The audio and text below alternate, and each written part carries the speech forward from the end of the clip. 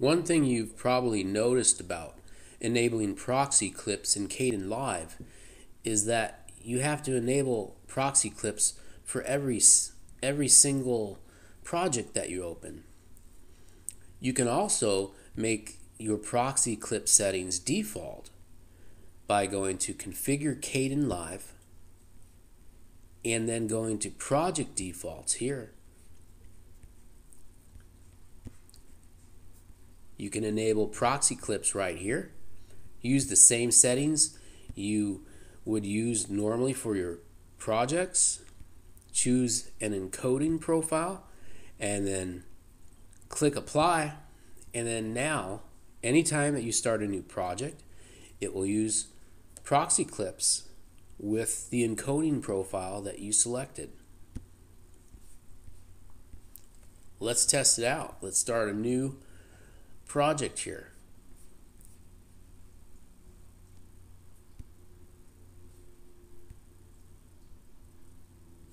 We've got a new project here. Let's add a clip. I'll pick one of these random clips that I have here. And sure enough, it loads it up with the letter P over the clip thumbnail, indicating that that is a proxy clip. Alright, click there, and it says proxy clip is selected.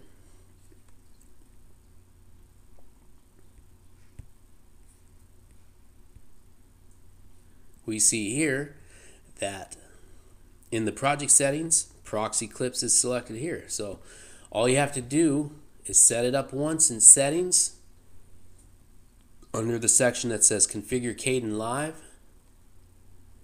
Enable the proxy clips there, and they'll be enabled every time that you use KDenlive.